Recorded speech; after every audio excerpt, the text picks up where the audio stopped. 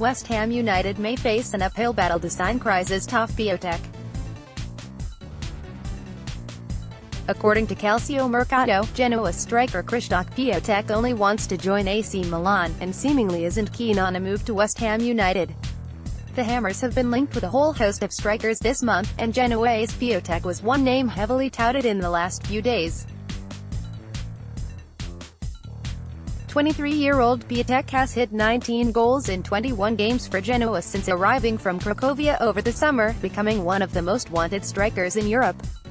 Sport Italia's Alfredo Padula suggested West Ham have offered €40 million £35 million for Piatek, which was the closest offer to Genoa's valuation, but they had told Milan they had priority, so West Ham were left waiting. Now, Calciomercato claimed that Piatek has made it clear to West Ham that he wants to sign for Milan instead, and isn't considering other alternatives this month. That position could of course change down the line, but right now it seems that if Piatek is to make a big move, it would be to the San Siro rather than the London Stadium. West Ham's striker search has been because of rumors about Marko Arnautovic making a big money move to China, with Piatek eyed as one potential replacement.